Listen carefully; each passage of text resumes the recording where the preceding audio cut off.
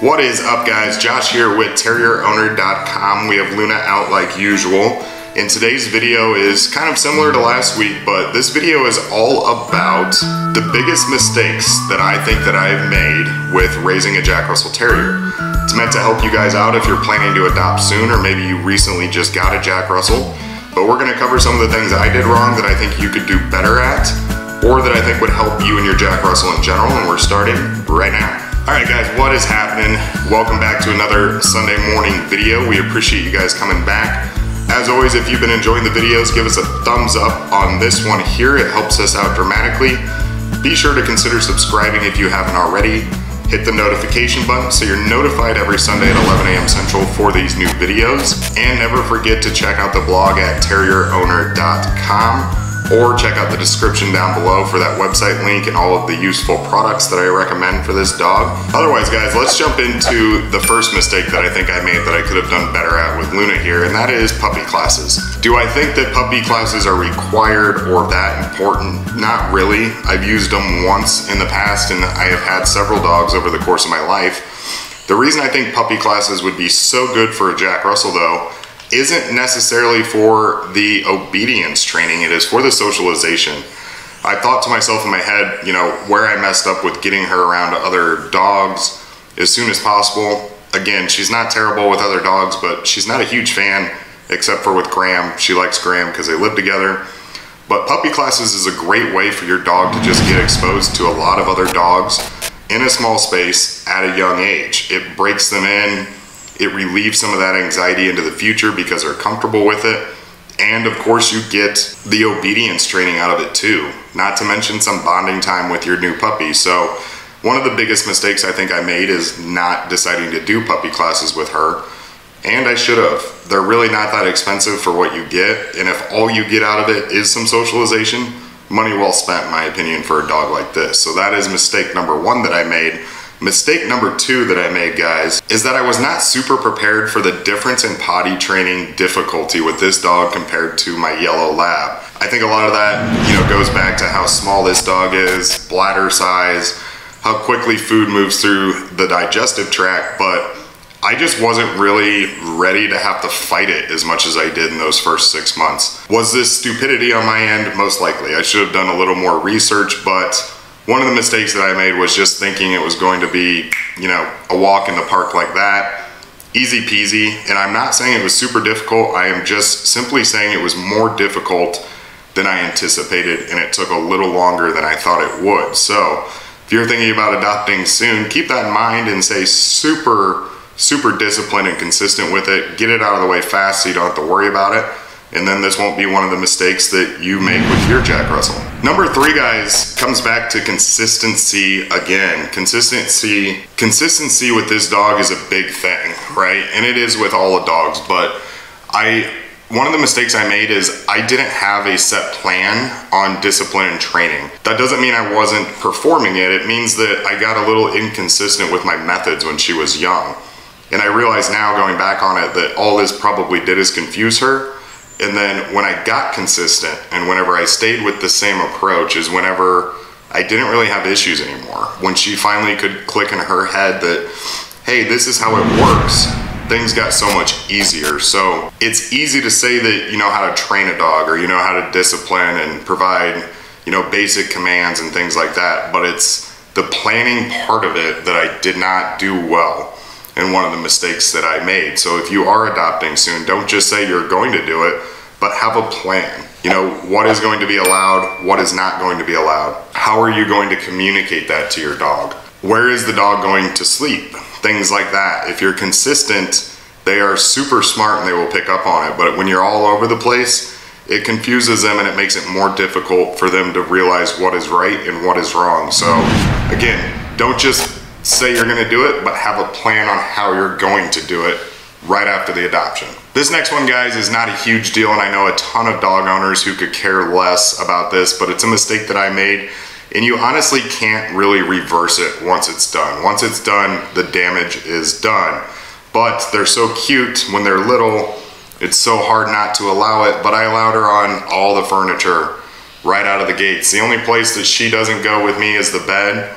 And it's not because I don't allow her on it, it's because I can't stand sleeping with her, because even though she's a cuddle bug, she spins in circles 50 times a night. She can never get comfortable. She buries herself under the blankets. It's not fun and it ruins my sleep. But like the couches and the chairs, it's forever now, right? You can't do it for a couple years and go back and be like, oh, I changed my mind because I'm sick of vacuuming dog hair. She's allowed up there, and it's not that I don't want her up there, it's just now looking back on it, it may have been a good idea to keep her off of it, because there's things that you don't even think about, right?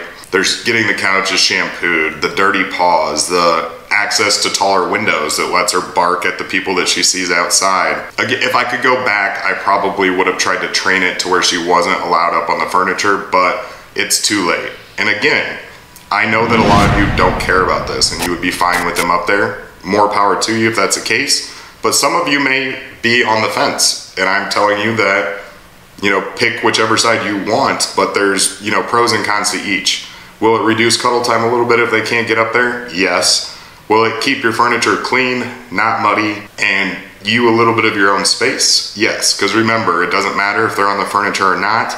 Wherever you're at, they're attached to you anyways, so maybe you just want that few minutes on the couch watching an NFL game without the dog up in your face nonstop. Maybe you do.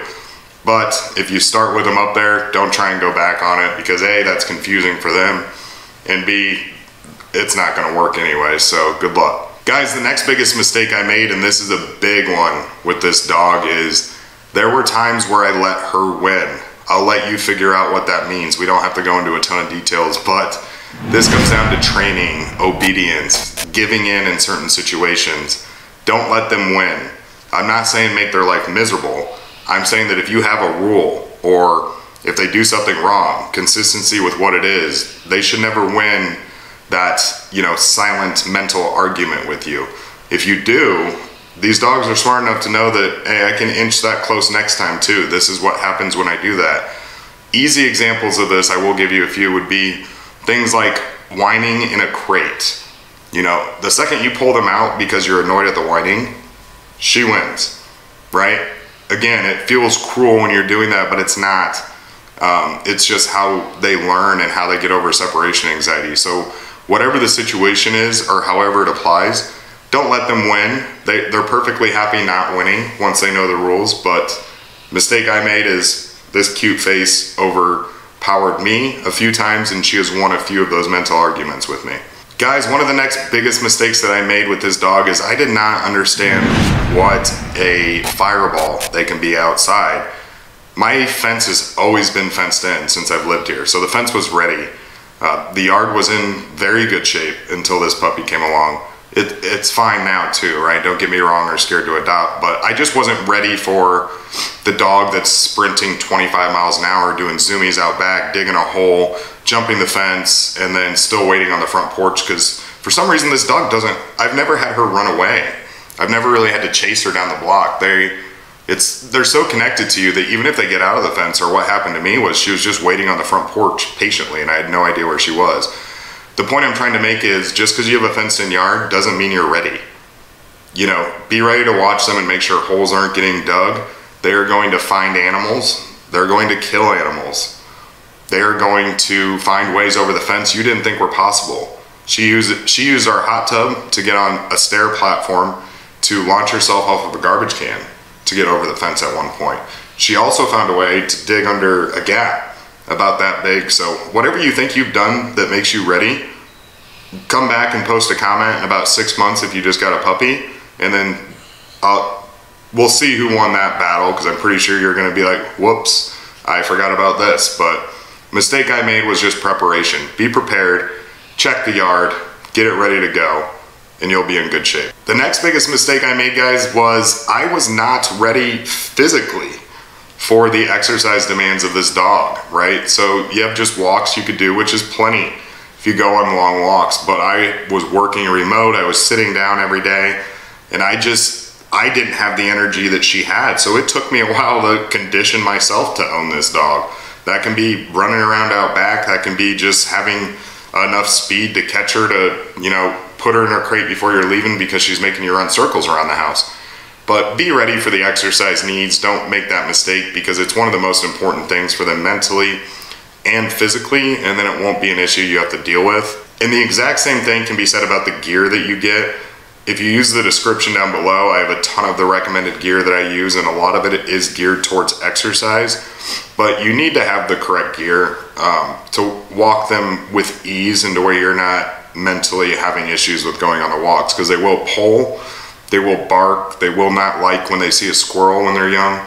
They will not like vehicles that drive by when they're young, and they might pull or they might get scared. So have a good harness, have a good leash, have some good treats that you can clicker train them with, and just be prepared. If there's any moral of the story that I want to get across more than anything from this video, is that it's an awesome dog to adopt. None of these mistakes should deter you from them, but preparation is going to be your best friend. If you think you're prepared, prepare a little more.